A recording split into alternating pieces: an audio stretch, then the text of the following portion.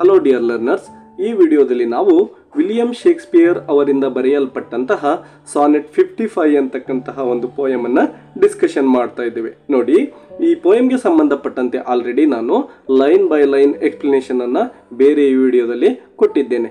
ಈ ವಿಡಿಯೋದಲ್ಲಿ ನಾನು ನಿಮಗೆ ಸಿಂಪಲ್ ಸಮರಿಯನ್ನು ಕೊಡ್ತಾ ಇದ್ದೇನೆ ಮತ್ತು ಆ ಸಮರಿಯನ್ನು ಪಾಯಿಂಟ್ ವೈಸ್ ಕೊಡ್ತಾ ಇದ್ದೇನೆ. ಈ ಪಾಯಿಂಟ್ಸ್ಗಳನ್ನು ನೀವು ನೋಟ್ಬುಕ್ಕಲ್ಲಿ ಬರ್ಕೊಂಡು ಪ್ರಾಕ್ಟೀಸ್ ಮಾಡಿದ್ದೆ ಆದರೆ ನಿಮ್ಮ ಎಕ್ಸಾಮಲ್ಲಿ ಯಾವುದೇ ಕ್ವೆಶನ್ ಕೊಟ್ಟರು ಕೂಡ ನೀವು ಈಸಿಯಾಗಿ ಆನ್ಸರ್ ಮಾಡಬಹುದು. ಮೊದಲನೆಯದಾಗಿ ಈ ಒಂದು ಪೋಯಮನ್ನು ನಾನು ರಿಸೈಟ್ ಮಾಡ್ತಾ ಇದ್ದೇನೆ. ನೀವು ಲೈನ್ ಬೈ ಲೈನ್ ಅಬ್ಸರ್ವೇಷನ್ ಮಾಡ್ತಾ ಹೋಗಿ. Not marble not the gilded monuments of princess shawl ಔಟ್ಲಿವ್ this powerful rhyme, but you shall shine more bright in these contents than unswept stone besmeared with sluttish time. When wasteful war shall statues overturn and broils root out the work of masonry, nor Mars his sword, nor war's quick fire shall burn the living record of your memory. 'Gainst death and all oblivious enmity shall you pace forth, your prize shall still find room, even in the eyes of all posterity that wear this world out to the ending doom. So, till the judgment that yourself arise, you live in this and dwell in lovers' eyes. ಬನ್ನಿ, ಈಗ ಈ ಒಂದು ಪೋಯಮ್ನ ಸಮರಿಯನ್ನು ನಾವು simple ಪಾಯಿಂಟ್ಸಲ್ಲಿ discussion ಮಾಡ್ತಾ ಹೋಗೋಣ. ನಿಮಗೆ ತುಂಬ ಸರಳವಾಗಲಿ ಅನ್ನೋ ಒಂದು ಉದ್ದೇಶದಿಂದ ಇಲ್ಲಿ ನಾನು ಪಾಯಿಂಟ್ಸ್ ವೈಸ್ ಈ ಒಂದು ಸಮರಿಯನ್ನು ಕೊಡ್ತಾ ಹೋಗಿದ್ದೇನೆ. ಬಟ್ ನೀವು ಎಕ್ಸಾಮಲ್ಲಿ ಬರೀಬೇಕಾದ್ರೆ ಪ್ಯಾರಾಗ್ರಾಫ್ ವೈಸ್ ಬರೆದ್ರೆ ಮಾತ್ರ ನಿಮಗೆ ತುಂಬ ಒಳ್ಳೆಯ ಅಂಕಗಳು ಬರಲಿಕ್ಕೆ ಸಾಧ್ಯ ಆಗುತ್ತೆ. ಬಟ್ ಕಲೀಲಿಕ್ಕೆ ಪಾಯಿಂಟ್ಸ್ ವೈಸ್ ಕಲ್ತ್ಕೊಂಡ್ರೆ ನೆನಪಿಟ್ಕೊಳ್ಳಿಕ್ಕೆ ಹೆಲ್ಪ್ ಆಗುತ್ತೆ.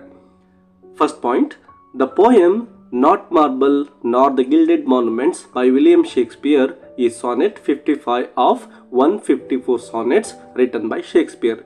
ಈಗ ನಿಮಗೆ ಗೊತ್ತಿರೋ ಹಾಗೆ ವಿಲಿಯಂ ಶೇಕ್ಸ್ಪಿಯರ್ ಅವರು ಟೋಟಲ್ ಸುಮಾರು 154 ಸಾನೆಟ್ಸ್ಗಳನ್ನು ಬರೆದಿದ್ದಾರೆ. ಅವುಗಳಲ್ಲಿ ಈ ಒಂದು ಸಾನೆಟ್ ಅಂದರೆ ಇವತ್ತೇನು ಸ್ಟಡಿ ಮಾಡ್ತಾ ಇದ್ದೇವೆ ಇದು ಸಾನೆಟ್ ನಂಬರ್ 55 ಆಗಿದೆ. Second point, the poet in the poem is highly impressed with the greatness of his friend and addresses this poem to him. S, ಈ ಒಂದು ಪೋಯಮ್ನಲ್ಲಿ ನಮ್ಮ ಪೋಯೆಟ್ ತಮ್ಮ ಒಂದು ಫ್ರೆಂಡ್ ಏನಿದ್ನೋ ಅಂದರೆ ಅವರ ಒಂದು ಬಿಲೌಡ್ ಪರ್ಸನ್ ಏನಿದ್ನೋ ಅವನ ಒಂದು ವ್ಯಕ್ತಿತ್ವ ತುಂಬ ಚೆನ್ನಾಗಿರುತ್ತೆ, ಅದರಿಂದ ತುಂಬ ಇಂಪ್ರೆಸ್ ಆಗಿರ್ತಾರೆ. ಸೊ ಅಂತಹ ಒಂದು ಒಳ್ಳೆಯ ವ್ಯಕ್ತಿತ್ವವನ್ನು ಕುರಿತು ಈ ಒಂದು ಪೋಯಮ್ನಲ್ಲಿ ಮಾತನಾಡ್ತಾ ಇದ್ದಾರೆ.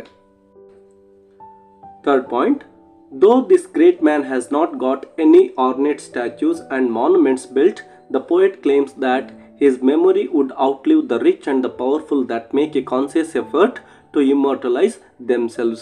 ಎಸ್, ನಿಮಗೆ ಗೊತ್ತಿರ್ಬೋದು ಹಿಂದಿನ ಕಾಲದಲ್ಲಿ ಅಂದರೆ ರಾಜ ಮಹಾರಾಜರುಗಳ ಕಾಲದಲ್ಲಿ ಏನಿವರು ರಾಜರು ಏನು ಬೇರೆ ಬೇರೆ ದೇಶಗಳಿಗೆ ಹೋಗಿ ಯುದ್ಧವನ್ನು ಮಾಡಿಬಿಟ್ಟು ಅನೇಕ ಸಾಮ್ರಾಜ್ಯಗಳನ್ನು ವಶಪಡಿಸ್ಕೊಳ್ತಾ ಇದ್ರು ಮತ್ತು ತಾವು ಗೆದ್ದಂತಹ ಒಂದು ಪ್ರದೇಶಗಳಲ್ಲಿ ತಮ್ಮ ಒಂದು ಸ್ಟ್ಯಾಚ್ಯೂಸ್ಗಳನ್ನು ಅಲ್ಲಿ ನಿರ್ಮಾಣ ಮಾಡಿ ಬರ್ತಾ ಇದ್ರು. ಅದರ ಜೊತೆಗೆ ಅನೇಕ ರಿಚ್ ಪೀಪಲ್ ಕೂಡ ಇದೇ ರೀತಿ ತಮ್ಮ ಒಂದು ಮಾನ್ಯುಮೆಂಟ್ಸ್ಗಳನ್ನು ಅಂದರೆ ಮುಂದೆ ಬರ್ತಕ್ಕಂತಹ ಜನರು, ಭವಿಷ್ಯದ ಜನರು ನಮ್ಮನ್ನು ನೆನಪಿಟ್ಕೊಳ್ಳಿ ಅನ್ನೋ ಉದ್ದೇಶದಿಂದ ಅನೇಕ ಕಡೆ ತಮ್ಮ ಸ್ಟ್ಯಾಚ್ಯೂಸ್ಗಳನ್ನು ನಿರ್ಮಾಣ ಮಾಡ್ತಾ ಇದ್ರು. ಆದರೆ ನಮ್ಮ ಒಂದು ಪೋಯೆಟ್ನ ಫ್ರೆಂಡ್ ಏನಿದ್ದಾರೋ ಅವರಿಗೆ ಸಂಬಂಧಪಟ್ಟಂತೆ ಯಾವುದೇ ಒಂದು ಸ್ಟ್ಯಾಚ್ಯೂಸ್ಗಳು ಕೂಡ ಇಲ್ಲಿ ಇಲ್ಲ. ಒಂದು ಸ್ಟ್ಯಾಚ್ಯೂ ಇಲ್ಲ ಅಂದರೂ ಕೂಡ ಏನು ಪ್ರಾಬ್ಲಮ್ ಇಲ್ಲ. ಯಾಕೆಂದರೆ ನಮ್ಮ ಪೋಯೆಟ್ ಏನು ಹೇಳ್ತಿದ್ದಾರೆ ಅಂದರೆ, ಈಗ ನಾನೇನು ನಿನ್ನ ಬಗ್ಗೆ ಒಂದು ಪೋಯಮನ್ನು ಬರಿತಿದ್ದೀನೋ ಈ ಒಂದು ಪೋಯಮ್ ಮೂಲಕ ನೀನು ಅಮರನಾಗಿ ಉಳಿಯುತ್ತೀಯ. ಆ ಒಂದು ಸ್ಟ್ಯಾಚ್ಯೂಸ್ಗಳು ಹಾಳಾಗಿ ಹೋಗ್ಬೋದು, ಬಟ್ ಈ ಒಂದು ಪೋಯೆಟ್ರಿ ಅಂತಕ್ಕಂಥದ್ದೇನಿದೆ ಇದು ಶಾಶ್ವತವಾಗಿರುತ್ತೆ. ಆ ಒಂದು ಪೋಯೆಟ್ರಿಯ ಮೂಲಕ ನೀನು ಈ ಜಗತ್ತಿನಲ್ಲಿ ಶಾಶ್ವತವಾಗಿ ವಾಸವಾಗಿರುತ್ತೀಯಾ ಅಂತಕ್ಕಂತಹ ಒಂದು ವಿಷಯವನ್ನು ತಮ್ಮ ಫ್ರೆಂಡ್ಗೆ ಹೇಳ್ತಾ ಇದ್ದಾರೆ. ಇನ್ನು ನೆಕ್ಸ್ಟ್ ಪಾಯಿಂಟ್ ನೋಡಿ, the passage of time and the ರ್ಯಾವೇಜಸ್ of war wood wipe out the monuments and statues got built by them. S, ಈಗ ಹಿಂದೆ ಹೇಳಿದಂತೆ ರಾಜ ಮಹಾರಾಜರು ಅಥವಾ ರಿಚ್ ಪೀಪಲ್ ಏನಿದ್ರು ಅವರು ನಿರ್ಮಾಣ ಮಾಡಿದಂತಹ ಆ ಒಂದು ಸ್ಟ್ಯಾಚ್ಯೂಸ್ಗಳೇನಿದ್ದಾವೆ ಅವುಗಳು ಸಮಯ ಕಳೆದಂತೆ ಹಾಳಾಗಿ ಹೋಗ್ತವೆ. ಅನೇಕ ಕಾರಣಗಳಿಂದ ಅವು ನಾಶವಾಗಿ ಹೋಗಬಹುದು. ಫಾರ್ ಎಕ್ಸಾಂಪಲ್ ಇಲ್ಲೊಂದೆರಡು ಪಾಯಿಂಟ್ಗಳನ್ನು ನಮ್ಮ ಪೋಯೆಟ್ ಹೇಳ್ತಾ ಇದ್ದಾರೆ. ರ್ಯಾವೇಜಸ್ ಆಫ್ ವಾರ್ ಅಂದರೆ ಯುದ್ಧದಲ್ಲಿ ಏನು ಸರ್ವನಾಶ ನಡೆಯುತ್ತೋ, ಅಂದರೆ ಒಬ್ಬ ರಾಜ ಇನ್ನೊಬ್ಬ ರಾಜನ ಮೇಲೆ ಅಟ್ಯಾಕ್ ಮಾಡಿರ್ತಾನೆ ಮತ್ತು ಒಂದು ವೇಳೆ ಗೆದ್ದುಬಿಟ್ರೆ ಆ ಒಂದು ವಶಪಡಿಸಿಕೊಂಡಂತಹ ರಾಜನ ಒಂದು ಸಾಮ್ರಾಜ್ಯದಲ್ಲಿದ್ದಂತಹ ಅವನ ಸ್ಟ್ಯಾಚ್ಯೂಸ್ಗಳನ್ನು ಹಾಳು ಮಾಡ್ತಕ್ಕಂತಹ ಒಂದು ಸಂದರ್ಭವು ಬರುತ್ತೆ. ಹಾಗಾಗಿ ಅಂತಹ ಒಂದು ಸ್ಟ್ಯಾಚ್ಯೂಸ್ಗಳು ಯುದ್ಧದಲ್ಲಿ ಹಾಳಾಗಿ ಹೋಗ್ತವೆ ಮತ್ತು ಸಮಯ ಕಳೆದಂತೆ ಅನೇಕ ಕಾರಣಗಳಿಂದ, ಅಂದರೆ ಮಳೆ ಇರ್ಬೋದು, ಗಾಳಿ ಇರ್ಬೋದು, ಯುದ್ಧಗಳಿರ್ಬೋದು, ಈ ರೀತಿ ಅನೇಕ ಕಾರಣಗಳಿಂದ ಆ ಸ್ಟ್ಯಾಚ್ಯೂಸ್ಗಳು ಹಾಳಾಗಿ ಹೋಗಬಹುದು. ಬಟ್ ಈ ಒಂದು ಪೋಯಮ್ ಏನಿದೆ ಇದು ಯಾವತ್ತೂ ಕೂಡ ನಾಶ ಆಗೋದಿಲ್ಲ ಅನ್ನೋದನ್ನು ಅವರು ಹೇಳ್ತಾ ಇದ್ದಾರೆ. Next point, the poet says that the gold-plated monuments built by royal men and rich people will not be remembered by the future generations, whereas the piece of poetry will live longer than the stone statues. ಈ ಮೊದಲಿಗೆ ಹೇಳಿದಾಗೆ ಆ ಒಂದು ರಾಜ ಮಹಾರಾಜರು ಅಥವಾ rich people ಆ ಒಂದು gold plated ಅಂದರೆ ಯಾವುದೋ ಒಂದು ಸ್ಟ್ಯಾಚ್ಯೂವನ್ನು ನಿರ್ಮಾಣ ಮಾಡಿಬಿಟ್ಟು, ಯಾವುದೋ ಅಂದರೆ ತಮ್ಮದೇ ಆದಂಥ ಒಂದು ಸ್ಟ್ಯಾಚ್ಯೂಸ್ಗಳನ್ನು ಕಲ್ಲಿನಲ್ಲಿ ನಿರ್ಮಾಣ ಮಾಡಿಬಿಟ್ಟು ಅದರ ಮೇಲೆ ಒಂದು ಬಂಗಾರದ ವರ್ಣ ಕಾಣೋ ಹಾಗೆ, ಅಂದರೆ ಅದು ಹೊಳೆಯಲ್ಲಿ ಪಳಪಳ ಶೈನ್ ಆಗಲಿ ಅನ್ನೋ ಒಂದು ಉದ್ದೇಶದಿಂದ ಗೋಲ್ಡನ್ನು ಲೇಪನ ಮಾಡಿರ್ತಾರೆ. ಯಾಕೆಂದರೆ ತುಂಬ ಜನಗಳಿಗೆ ಅದು ಅಟ್ರಾಕ್ಟಿವ್ ಆಗಿ ಕಾಣಬೇಕು ಅನ್ನೋ ಒಂದು ಉದ್ದೇಶದಿಂದ, ಆ ಮೂಲಕವಾಗಿ ತಾವು ಈ ಒಂದು ಸಮಾಜದಲ್ಲಿ ಶಾಶ್ವತವಾಗಿ ಇರಬೇಕು ಅನ್ನೋ ಒಂದು ಉದ್ದೇಶದಿಂದ ಅವರು ಈ ರೀತಿಯ ಒಂದು ಸ್ಟ್ಯಾಚ್ಯೂಸ್ಗಳನ್ನು ನಿರ್ಮಾಣ ಮಾಡಿರ್ತಾರೆ. This piece of poetry will live longer than the stone statues. ಆ ಒಂದು ಸ್ಟ್ಯಾಚ್ಯೂಸ್ಗಳೇನಿದ್ವಲ್ವ ಅವುಗಳಿಗಿಂತ ಈ ಒಂದು ನಾನು ನಿನ್ನ ಮೇಲೆ ಬರೀತಕ್ಕಂತಹ ಒಂದು ಪೋಯಮ್ ಏನಿದೆ ಇದು ತುಂಬ ಸುದೀರ್ಘವಾದಂತಹ ಒಂದು ಅವಧಿಯನ್ನು ಹೊಂದಿರುತ್ತೆ, ಬಾಳಿಕೆ ಬರುತ್ತೆ. ಆ ಸ್ಟ್ಯಾಚ್ಯೂಸ್ಗಳು ಅಷ್ಟೊಂದು ಶಾಶ್ವತವಾಗಿ ಉಳಿಯೋದಿಲ್ಲ ಅನ್ನೋದನ್ನು ಪೋಯಟ್ ಇಲ್ಲಿ ಹೇಳ್ತಾ ಇದ್ದಾರೆ. Next point, through this powerful poetry the poet's beloved person will also shine for all times to come. ಆ ಒಂದು ಗೋಲ್ಡ್ ಪ್ಲೇಟೆಡ್ ಮಾನ್ಯುಮೆಂಟ್ಸ್ ಏನಿದ್ವಲ್ವ ಶೈನ್ ಆಗ್ತಾ ಇದ್ವಲ್ವ ಅದೇ ರೀತಿಯೇ ಈ ಒಂದು ಪವರ್ಫುಲ್ ಪೋಯಟ್ರಿ, ಅಂದರೆ ನಿನ್ನ ಮೇಲೆ ನಾನು ಪವರ್ಫುಲ್ ಪೋಯಮನ್ನು ಏನು ಬರಿತಾ ಇದ್ದೀನೋ ಇದು ಶಾಶ್ವತವಾಗಿ ನಿನ್ನ ಒಂದು ಏನು ಹೊಗಳಿಕೆಯನ್ನು, ಅಂದರೆ ನಿನ್ನ ಕುರಿತು ನೀನು ಮಾಡಿರ್ತಕ್ಕಂತಹ ಒಂದು ಒಳ್ಳೆಯ ಕೆಲಸಗಳನ್ನು ಮುಂದೆ ಫ್ಯೂಚರಲ್ಲಿ ಸಾರ್ತಾ ಇರುತ್ತೆ ಅನ್ನೋದನ್ನು ಹೇಳ್ತಾ ಇದ್ದಾರೆ. Next point, the poetry will remain shining and fresh while the statues will be neglected and wear out with time. ಸಮಯ ಕಳೆದಂತೆ ಈ ಮೊದಲಿಗೆ ಹೇಳಿದಾಗೆ ಯುದ್ಧಗಳಿಂದಿರ್ಬೋದು, ಮಳೆಯಿಂದಿರ್ಬೋದು, ಅನೇಕ ಕಾರಣಗಳಿಂದ ಅವು ನಾಶವಾಗಿ ಹೋಗ್ಬೋದು. ಬಟ್ ಈ ಒಂದು ಪೋಯಮ್ ಏನಿದೆ ಅವೆಲ್ಲವುಗಳಿಗಿಂತ, ಅಂದರೆ ಆ ಸ್ಟ್ಯಾಚ್ಯೂಸ್ಗಳಿಗಿಂತ ಶೈನ್ ಆಗ್ತಾ ಶಾಶ್ವತವಾಗಿ ಇರುತ್ತೆ ಅನ್ನೋದನ್ನು ಈ ಪಾಯಿಂಟಲ್ಲಿ ನಾವು ನೋಡಬಹುದಾಗಿದೆ. Next point, the poet here has ಪರ್ಸೋನಿಫೈಡ್ time as A slut which means being ಡಿಸ್ಲಾಯಲ್. ನೋಡಿ, ನಮ್ಮ ಪೋಯೆಟ್ ಒಂದು ಸಮಯವನ್ನು ಅಂದರೆ ಟೈಮನ್ನು ಏನಂತ ಕರಿತಾ ಇದ್ದಾರಪ್ಪ ಅಂದರೆ ಸ್ಲಟ್ ಅಂತೇಳಿ ಕರೀತಾ ಇದ್ದಾರೆ. ಇದರ ಅರ್ಥ ಡಿಸ್ಲಾಯಲ್ ಅಂದರೆ ನಿಷ್ಠೆ ಇಲ್ಲದೆ ಇರತಕ್ಕಂಥದ್ದು. ಯಾಕೆ ಈ ರೀತಿ ಹೇಳ್ತಾ ಇದ್ದಾರೆ ಅಂದರೆ ನೋಡಿ, ಈಗ ನಿರ್ಮಾಣ ಮಾಡಿರ್ತಕ್ಕಂತಹ ಒಂದು ಸ್ಟ್ಯಾಚ್ಯೂಸ್ಗಳೇನಿರ್ತವೆ ಅವು ಶಾಶ್ವತವಾಗಿ ಹಾಗೇ ಇರೋದಿಲ್ಲ. ಸಮಯ ಕಳೆದಂತೆ ತಮ್ಮ ಒಂದು ರೂಪವನ್ನು, ತಮ್ಮ ಒಂದು ಶಕ್ತಿಯನ್ನು ಕಳೆದುಕೊಳ್ತವೆ.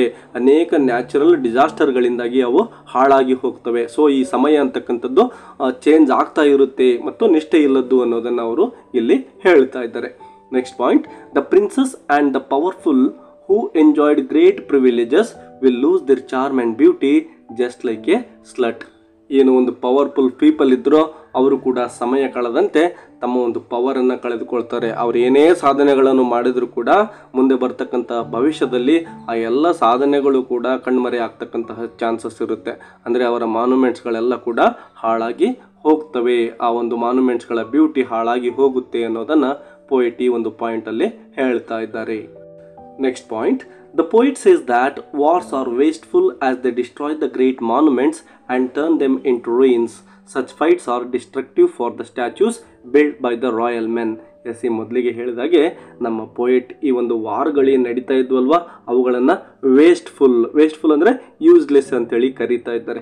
ಈ ಯುದ್ಧಗಳನ್ನು ಅವರು ಯಾಕೆ ವೇಸ್ಟ್ಫುಲ್ ಅಥವಾ ಯೂಸ್ಲೆಸ್ ಅಂತ ಕರೀತಾ ಇದ್ದಾರೆ ಅಂದರೆ ಈ ಯುದ್ಧಗಳಿಂದಾಗಿ ಅನೇಕ ಅಮಾಯಕರು ತಮ್ಮ ಪ್ರಾಣವನ್ನು ಕಳೆದುಕೊಳ್ತಾರೆ. ಎಷ್ಟೋ ಮಕ್ಕಳು ಅನಾಥರಾಗಿ ಹೋಗ್ತಾರೆ. ಆ ಯುದ್ಧಗಳಿಂದ ಯಾವುದೇ ಒಂದು ಲಾಭ ಇಲ್ಲ. ಇಂಥ ಯುದ್ಧಗಳಿಂದಾಗಿ ಆ ಒಂದು ಗ್ರೇಟ್ ಮಾನ್ಯುಮೆಂಟ್ಸ್ಗಳಿದ್ವೋ, ಅಂದರೆ ರಾಜರು ತಮ್ಮ ನೆನಪಿಗಾಗಿ ನಿರ್ಮಾಣ ಮಾಡಿದಂತಹ ಒಂದು ಸ್ಟ್ಯಾಚ್ಯೂಸ್ಗಳೇನಿದ್ವೋ ಅವೆಲ್ಲವೂ ಕೂಡ ಟರ್ನ್ ದೆಮ್ ಇಂಟು ರೂಯಿನ್ಸ್ ಅಂದರೆ ನಾಶವಾಗಿ ಹೋಗ್ತವೆ. ಆ ಮಾನ್ಯುಮೆಂಟ್ಸ್ಗಳೆಲ್ಲ, ಸ್ಟ್ಯಾಚ್ಯೂಸ್ಗಳೆಲ್ಲ ಹಾಳಾಗ್ತವೆ.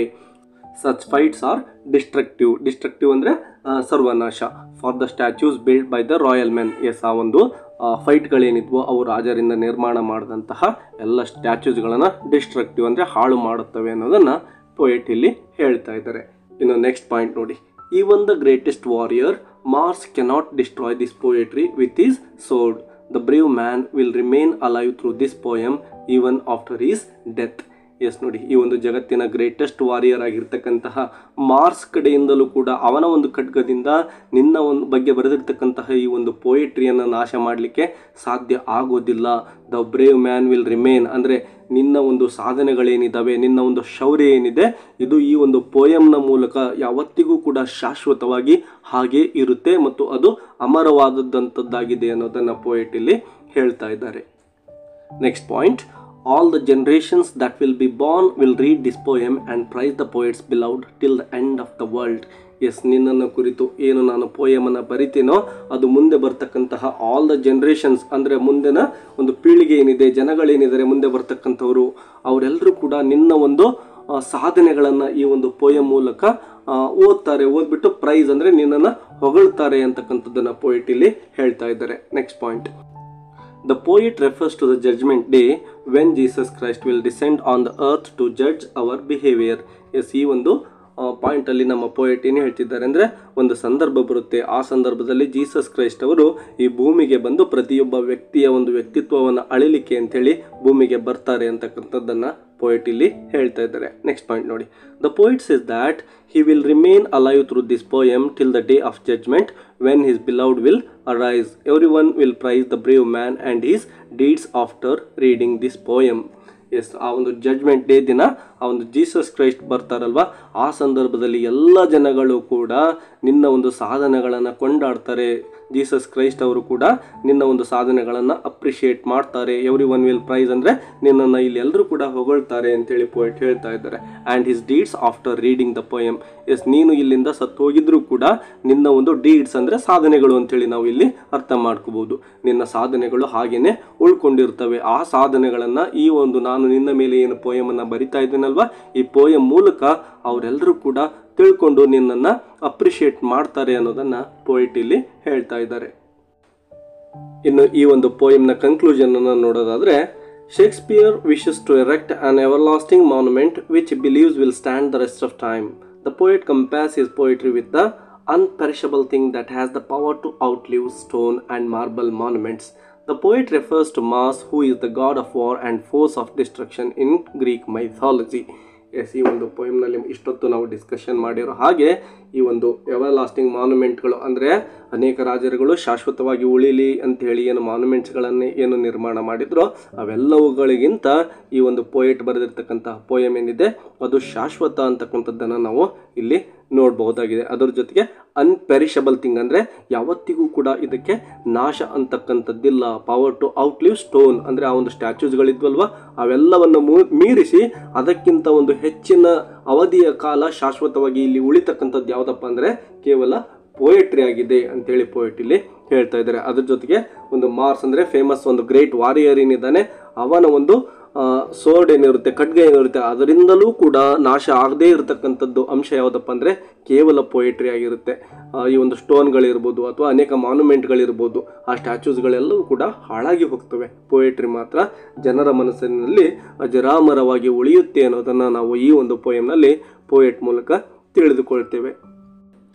ಇದೇ ರೀತಿ ಇಂಗ್ಲೀಷ್ ಲಿಟ್ರೇಚರ್ನ ಬೇರೆ ಲೆಸನ್ಸ್ಗಳನ್ನು ಕೂಡ ನೀವು ಸಿಂಪಲ್ ಸಮರಿಗಳನ್ನು ಕಲಿಬೇಕಪ್ಪ ಅಂದರೆ ಈ ಒಂದು ಚಾನಲನ್ನು ಸಬ್ಸ್ಕ್ರೈಬ್ ಮಾಡ್ಕೊಳ್ಳಿ ಮತ್ತು ವಿಡಿಯೋಗೆ ಒಂದು ಲೈಕ್ ಕೊಡೋದನ್ನು ಕೂಡ ಮರಿಬೇಡಿ ಅಂತ ಹೇಳ್ತಾ, ಮತ್ತು ಯಾವುದಾದ್ರೂ ಬೇರೆ ಪೋಯಮ್ ಅಥವಾ ಬೇರೆ ಲೆಸನ್ಸ್ ಕನ್ನಡ ಎಕ್ಸ್ಪ್ಲನೇಷನ್ ನಿಮಗೆ ಬೇಕು ಅಂದರೆ ಅದು ಯಾವ ಲೆಸನ್ ಅಥವಾ ಯಾವ ಪೋಯಮ್ ಅಂತಕ್ಕಂಥದ್ದನ್ನು ಕಾಮೆಂಟ್ ಮಾಡಿ ಅಂತ ಹೇಳ್ತಾ ಇಲ್ಲಿಗೆ ವಿಡಿಯೋವನ್ನು ಮುಗಿಸೋಣ. ಮತ್ತೊಂದು ಲಿಟ್ರೇಚರ್ ವಿಡಿಯೋವೊಂದಿಗೆ ಸಿಗೋಣ. ಅಲ್ಲಿವರೆಗೂ take care and keep learning. Bye bye.